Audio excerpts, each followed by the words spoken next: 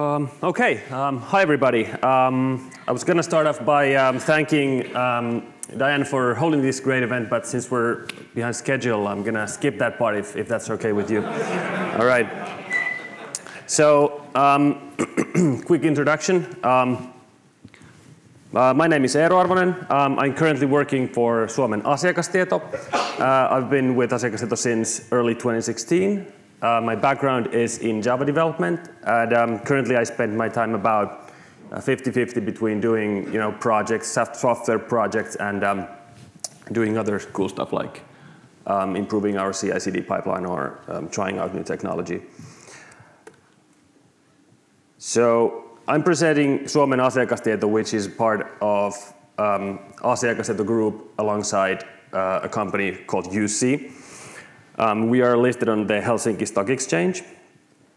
Now, we are among the leading providers of business and consumer information services in the Nordics. Within the Nordic markets, we are a data powerhouse. We are quite good at collecting data and building services that utilize this data. We are also a fintech company, and we help our finance clients enhance their business opportunities by bringing new data innovations to the market. And our largest customer segment is are banking and insurance. And in brief, our products and services are primarily used for stuff like risk management, finance, administration, decision making, sales, marketing, that type of thing. And our goal is to deliver automated and accurate services for these functions. Now, why should you listen to me instead of reading emails and Twitter for the next 30 minutes? Here's why. I'm going to tell you why a company like us is interested in, or rather decided to jump into the open banking space.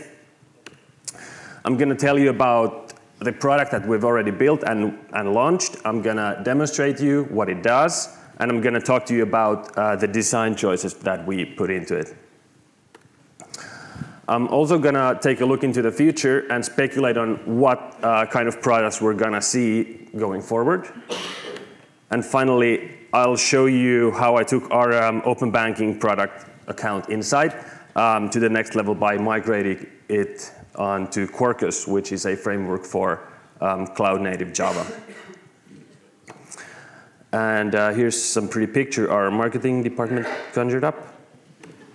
So after the financial crisis, we've had plenty of brand new regulation in the financial sector. You can see all the acronyms here on the right. There's KYC, there's anti-money laundering, GDPR, and most recently we have the PSD2. Now, for Asiakastieto,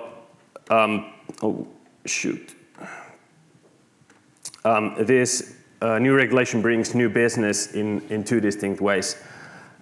First off, banks have more need for our existing risk management services because regulation demands it now. And secondly, and this is the case with the PSD2 and the account Insight, is that we are getting access to new data sets which we can leverage to build better products, new products. Now, financial institutions are getting the short end of the stick in that this will drive up their costs, and this might disrupt their business models. So what fintechs like us need to offer is automated solutions based on these new data sets via scalable technology. And since we are competing in a highly regulated market, complying with the regulation is key. So it all kind of started several years ago by us investigating what changes PSD2 will bring and how it'll affect our clients and our business with them. So after that, after studying it for a couple of years, our clients actually started asking us for solutions on like what they should build on top of this new regulation, and whether we can present them with business opportunities. And now we are at the stage where our version 1.0 has been launched, and first customers are live, and we are starting to build even more stuff on top of it. And next up, we are looking to improve the service, connect it to other services, and see if we can't find some more business cases with it. So then, a few words about the service we've built, Account Insight. Yeah, now we're getting to the part which I'm qualified to actually speak on. I would say any product that aims to be a great product has to have some sort of a impact in society. And we did try and build a product that is really great, so let's have one slide recap of what it is that we do. Asiakastieto fights against over-indebtedness in Nordics, as a short summary. So this is what our service does. Okay, this was supposed to come one by one, but basically we access bank accounts of a loan the bank accounts of a loan applicant, hence worth known as PSU or payment service user, based on their consent. Yeah, we process the bank account data in the context that they've chosen on behalf of the creditor, that is the one where they are, applying for loan at. We deliver actionable facts regarding the applicant's financial behavior from this data, and we do all this in a compliant way. Yeah. So how does bank transaction data create value? How do we create value out of bank transactions? First off, we are currently able to calculate ability to pay and cash flow out of people's bank account data. That's how much money you bring in versus how much money you spend, and also how much money you have on your account at different times. Also, we verify income sources and IBANs. According to a poll we did, the #1 thing our customers, that is creditors, want is to be able to reliably verify the reported net income of a loan applicant. And we can also produce all sorts of other results from bank account data, such as whether you're likely to own a vehicle, whether you're likely to own a house, how much you gamble, and how many children you have, things like this.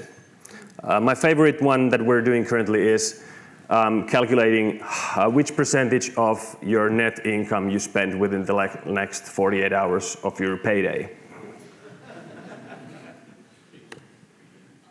You can see how that might affect your credit rates. So now I'm jumping to the service design part, so slightly more technical. We decided to run this application as containers on OpenShift. We have a private OpenShift cluster, and yeah, that's why we decided to go that way. And based on that, it's quite natural to go with a microservice architecture, right? We chose Thorntail, also known as Wildfly Swarm, for the backend. We've been running EAP at Asiakastieto/YSE for several years now, and we kind of saw Thorntail as a natural evolution for like monolith EAP type of stuff. We picked React and Node.js for our front end. We're able to go with the latest Java, so why not, right? Java 11 it is. And then our product owner asked for us to build something she called joints into this service. And what I mean by that is the PSD2 space is very, in terms of standards, it's very unregulated. So each and every bank will have their own API through which you download stuff. Stuff will be named differently, different authentication mechanisms, all that. So we have to be able to change this stuff on the fly, and we also need to be able to have partners that aggregate a set of bank APIs in order to harmonize them and make it easy for us, so we don't have to do the job of integrating to every single bank there is out there. And then other parts of the process should also be detachable. For instance, what if we had a service that just wanted to download the bank account data but not utilize the calculation that we do? That has to be a detachable part of the process. Or how about, what if some of our customers already have the bank account data so that they don't need that part, they just need to be able to call the service, the calculation part with the account data that they already have. So that also has to be a thing that can be separated. Now, there's obviously some interplay between all these bullets, right? So containers, microservice architecture, and then the thorntail thing where you're actually able to build the stuff. So I think our design philosophy got quite well aligned with this set of technologies. And a quick word about how we work with our clients on this one, the creditors. So we broke new ground at Asiakastieto with the amount of customer interest that this new project received. We had regular workshops with our pilot customers, and they were able to give meaningful input that actually affected how the service turned out. We did Scrum, we did code review, pair programming, that kind of thing. And we were actually, and maybe this is not special for you, but for us it is, we were actually able to release the test environment to our clients before our production was live. That doesn't happen every time.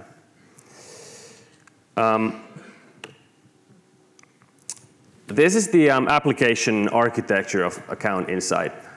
We have a grand total of 8 microservices and a database and a cache.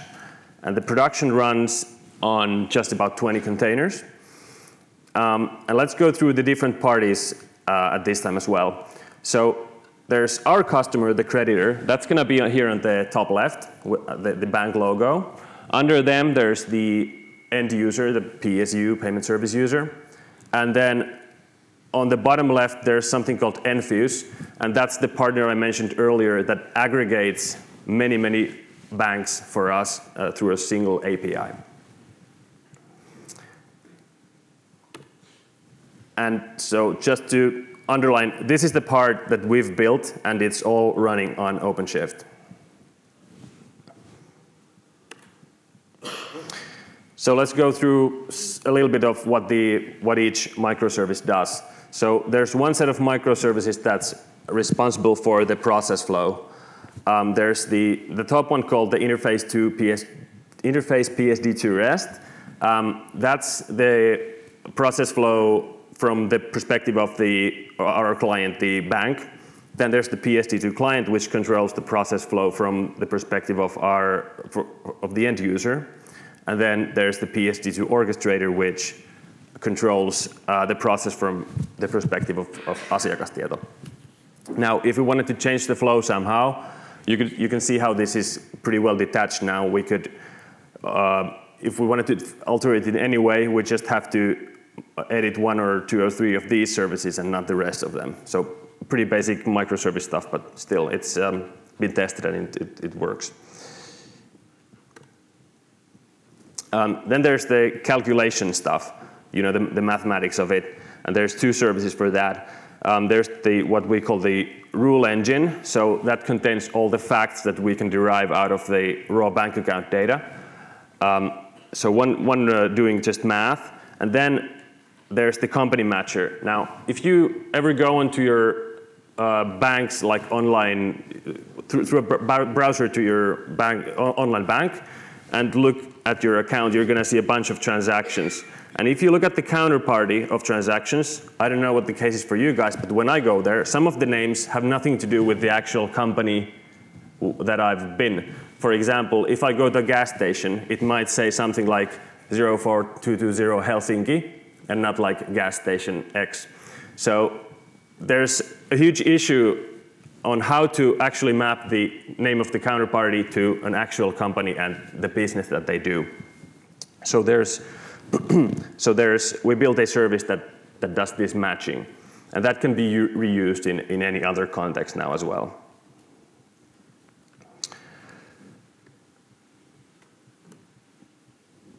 And finally, there's the integrations part. So like I mentioned, we might have one or several counterparties and when connecting to the banks. And there will be, in the current architecture, 2 microservices for each counterparty that we have. So one for each line of communication. So when we are calling the banks, we are calling through the integration enviews or integration, bank X. And when they're doing the callback, we're going to receive it at the interface enviews. And this is how we decouple the bank integrations from the rest of the service. And then there's a mechanism for logging stuff for the purpose of auditing and that kind of thing. That's not really super interesting, so we're not going to go through that very much. But I think with this, it's time for the demo. This is going to be a live demo, and I'll be accessing a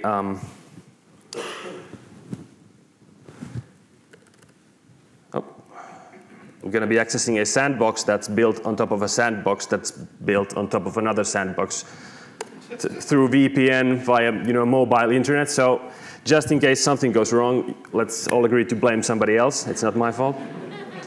So here we have our testing tool. This is kind of mocking the creditor in the process. So here you can see, here you can see the initial message that our customer would send, and we're actually going to edit this one right now to make the process slightly more simple. So they're going to call one of our endpoints. They're going to get some stuff as a response, and then they're going to forward the loan applicant to our service. And this is what the loan applicant would see on our service. Now this is Finnish. I'm sorry, we don't have an English version for this. I don't know why. You can ask the product owner or something. This is for accepting the terms and conditions, and nobody ever reads those because this is just like bank data. It's not important. And then there's bank selection. So we're going to go with, well, this is a Finnish bank, Osuuspankki. Maybe the most of you don't know about this, but we're going to say our bank is Osuuspankki. So we're going to be forwarded to do strong customer authentication, 2-factor authentication for the bank. Wonder if I still remember this. And this would be 2-phase, so now my phone would ring and then I'd get a code and I'd input it here. And mind you, these couple of last screens are the bank screens, so we have no control over. Asiakastieto has no control over what they see there. But basically, they're doing the customer authentication, and they're going to get a list of their bank accounts here. So we're going to choose these 2 accounts. Here are the balances. This is not my account. This is a test. So we're going to say Asiakastieto can access these 2 accounts, and we're going to click accept. And then it's going to redirect us back to account insight built by us. And we're going to be able to download the data. It's going to take a while, so we can just take the time by admiring this guy's beard. OK, we're ready already. It's faster than usual. Here we can review the actual raw data if we want to. So the end user can review the data if they wish. So this is just JSON, right? But here are all the transactions they've had for the last 12 months or something. So they can review their own data. This is a GDPR thing, I think. So, but the process doesn't terminate here for our customer, the creditor, right? Because they're going to want to get the calculated results as well. So we're going to take a look at the testing tool and say get latest rule engine results. Boom, yes, it worked. And we're going to, there are plenty of rules here, like I could scroll down. There's plenty of stuff here, but I'm going to do one that I know. Here, largest positive transactions. Name, tilupalvelutoimi. Okay, this is Finnish and it's also misspelled. But basically what our service is telling us is there's someone called Tilupalvelut Limited Company who's been sending us money over the last 6 months, on average once per month. Well, this is the previous 30 days. This is the 30 days before that, and etc. for the last 6 months. And it's telling us it's been a total of 15,000 over the last 6 months, and a total of 30,000 over the last 12 months. So now, if this guy had applied for credit and said they work for Tilupalvelut Oy and their salary is something like, net salary is something like, what is that, 2,500 per month, we'd be inclined to believe them, right? Okay, so that's the demo basically. It's in production, we have clients there, and yeah. So let's jump back to the PowerPoint. Okay, so I'm gonna briefly speak about the benefits from working with OpenShift on this one. The setup was really quick for each of these microservices with Thorntail, so the threshold to decouple stuff is very low. We can go from code to our test environment and even into production in less than 5 minutes. That's pretty good. You never want to do that, though. Containers and microservices lead to freedom of choice in technology. We could do Thorntail, for which I don't think we had a proper runtime environment without OpenShift. We could do Java 11. We have high availability, easy to scale, and automated recovery. This leads to better uptimes and whatnot. And just to summarize, so these also, each one of these also has a concrete business benefit. So quick setup, like I said, it saves time, and time is money, right? Lower boundary to decouple stuff leads to higher quality, hopefully. Quick to deploy means faster lead time, shorter feedback loop, that kind of thing. And the freedom of choice in technology should lead to stuff like better quality, better productivity, and even better security. And also one thing I've noticed is that when you get to work with current stuff like this, you're gonna have motivated coders because they're able to try kind of new stuff and keep their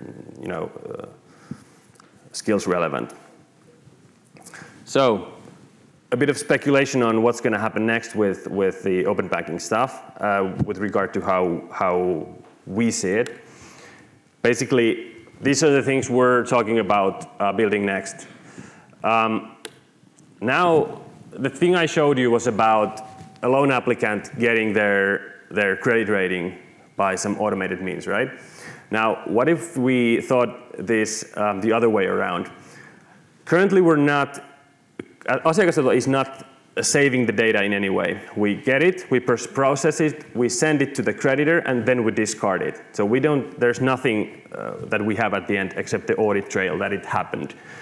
What if we anonymize the transactions to make it GDPR compliant, and we save them in a database, all of this? Now, once we get a critical mass going, there's going to be a bunch of stuff in there, right? Because if you look at your bank, you're probably going to have within the last year, like, I don't know, 500 transactions, 1,000 transactions, something like this. So we anonymize them and we persist them. But we try and save some relevant information like age, gender, and approximate location. Again, still keeping it GDPR compliant, so we can't single anybody out. And then with sufficient data, we can draw conclusions like, women aged 20 to 34 prefer H&M to Zara in Stockholm, 77% to 23%, right? So we can do all these cross-cutting things with this big data that we have.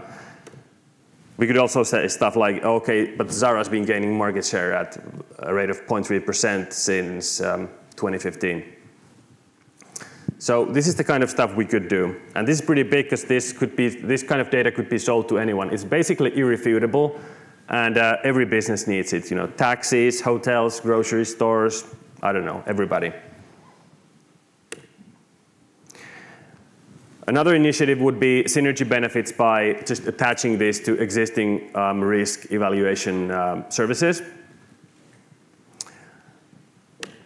We could also have another approach where instead of you going to apply for a loan and the creditor rating you, to instead of having a platform within Asiakastieto where consumers come, do the same process, and then we rate them, and then they can go to every bank with a pre-calculated statement saying, okay, this is this guy's credit rating. So kind of flipping the script around that way. And finally, there's some anti-money laundering opportunities where we could kind of be able to track where money goes through which companies better by automated means like this. Okay, so that was about the feature stuff we are seeing. And we're again gonna change paces here because it's time to go subatomic. Let's have a show of hands here. Who's heard of Quarkus? And who's tried Quarkus? And who's working on an actual project that's gonna be in production on Quarkus? Okay, and who's already in production with Quarkus? Okay, just me then. So remember this slide from earlier, this one? It hasn't been accurate for quite a while anymore.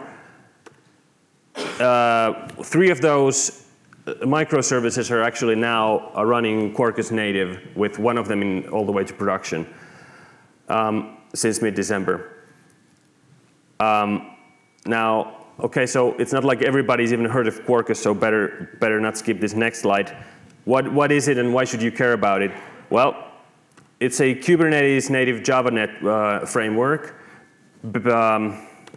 that's supposed to reduce the size of both the Java application itself during runtime and its container image footprint. So basically, they've rewritten parts of, for example, stuff from the Java EE specification to be more cloud native type of thing. And there are 2 modes you can run Quarkus on. There's the JVM mode, so regular JVM, and then you can also compile it to be a native executable. And the native executable part, which I've done the migration of, is not painless. It's actually, well, you'll see. So these are the pain points. Basically, reflection. If you use reflection in Java, you're going to run into some issues. I did it kind of trial and error, so it took me quite a while to really get that down. There's pretty basic stuff like your SSL. So if you want your HTTP clients to do HTTPS calls, you're going to have to do some extra stuff. Now, there are guides for this on the Quarkus.io, but due to our special circumstances, we had to do some extra stuff with that, and that was not cool. Also, if you're using web service, so that's JAX-WS, I couldn't get it to work, and as far as I know, it doesn't work on the native mode. So I had to go and change some stuff within our legacy applications to expose stuff as REST APIs instead of web service APIs.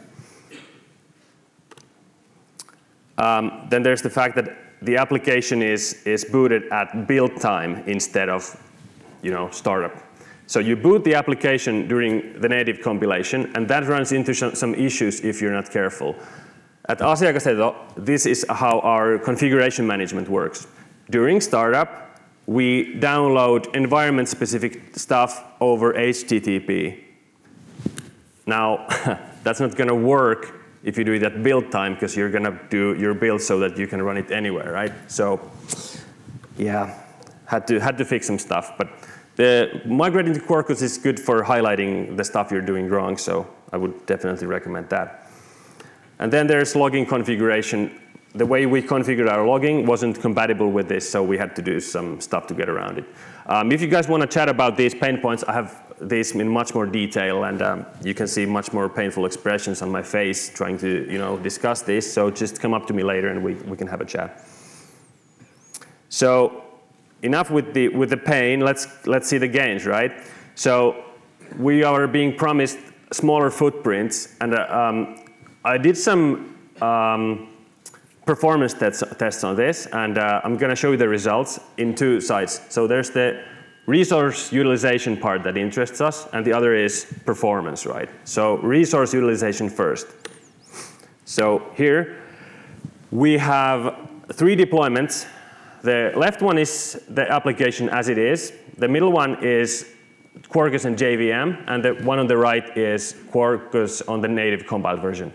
So when we were running the application as it was, its container image size was over 1 gigabyte. With the JVM version, it was pushed down to about half of that.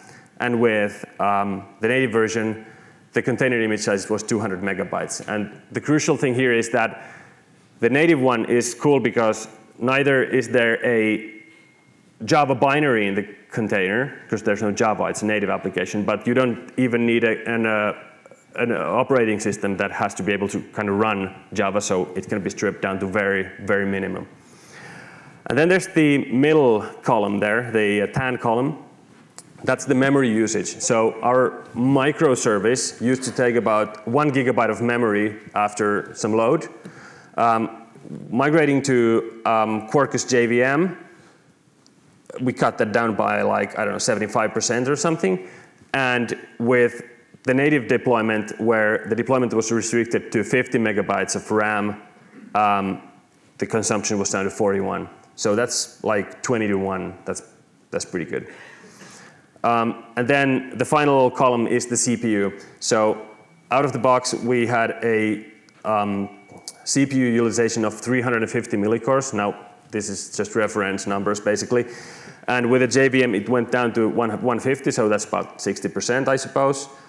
And then going to the native one, it went up slightly to 170, and that's because the memory is so low that it has to constantly garbage collect. So there's actually a space-time trade-off going on. If you give it some more memory, it'll utilize less CPU. So you can actually optimize for that kind of thing. Okay, people are falling asleep, so let's move forward. So performance. The first elephant in the slide is the 60% bar there, isn't it? So Thorntail used to take 1 minute to boot up, and migrating to Quarkus JVM, we took that down by 90%, and going to the native, another 90% or so. So currently, the application is starting in about 0.4 seconds. Now, it's not good enough for serverless, but the reason is our configuration management. Like I said, it downloads stuff over HTTP during startup, so it's not going to be like 10 milliseconds or whatever. And then there's throughput. I was actually surprised to see that the throughput went up quite significantly. The throughput was 3.3 calls per second for Thorntail, and I'm talking sequential calls, so you make one call, and when it returns, you make the next one, so no parallel calls. So the throughput went up by like 50% for the JVM version, and then slightly down because of the restricted memory on the native deployment. So some thoughts on the native migration. I'll mention that JVM migration was extremely easy because, well, from Thorntail to Quarkus, the dependency changes map quite well. So that's these comments are for the native version. I think there's something missing here. Okay, so the pain is real with legacy applications. So I wouldn't recommend everyone to go and migrate all of your legacy apps onto Quarkus native right away, because you're going to be in a world of pain that way. Maybe use it on some fairly modern thing you built last year, or do it on greenfield projects. But the JVM Quarkus thing is definitely for everybody, and I would suggest trying it out. There's stuff I didn't mention, like a testing framework and a development mode that's super useful, and we can chat about that later. And with that, I think I'm going to wrap up. Any questions? Silence. It's like a Finnish audience. Everybody can smell that lunch being piped in here. So thank you very much. And it's wonderful to see Quarkus being advocated for. And this is also, I think, I wanted to say, when we ask people to give us their case studies and their stories, we're not asking for the cleaned up version. We like to hear your pain points and get the feedback. That's really one of the wonderful things about having a community event. We're not trying to sell you anything. We're trying to share the stories and the war stories. So thank you very much for that.